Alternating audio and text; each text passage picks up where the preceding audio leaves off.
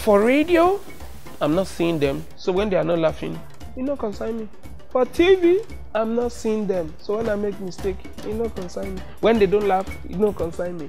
But when you are performing on stage as an actor or as an anchor for an event, and then you have some major punchlines that you know that anywhere you drop it, they must laugh. You know, some people, is the witchcraft that is calling them from their house, and then go bring come the show. So even this joke, you don't crack them 10 million at one place, is everybody they laugh. But you come this place, you perform the same joke and they are not laughing. They have a problem. Their problem is bigger than what you can solve.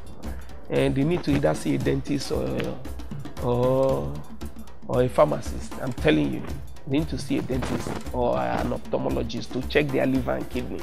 They have problem. I'm telling you. But then when it happens, you must learn to just switch two ways. When it happens and then you're cracking a joke on stage, you try the first one, it doesn't work.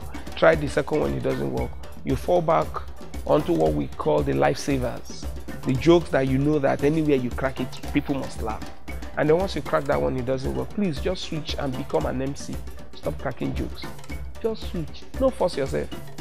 Just switch quietly.